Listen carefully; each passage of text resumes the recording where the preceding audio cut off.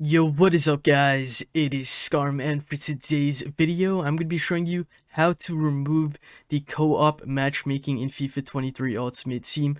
So if you're just a solo player going into a Division Rivals game or something like that, and you just don't want to play co-op players anymore, this is a fix for you. It gets really annoying, so I understand it. And honestly, if I was a co-op player, I just want to be playing against co-op people anyways. So obviously, what you want to do is get to this little screen here as shown and press onto your L2 button or whatever button it does say at the bottom of your screen. So on the PlayStation, it's going to be L2 here, and this little thing will pop up where it does say play against solo or co-op opponents or play against solo opponents only. So obviously I don't want to be playing against some co-op opponents.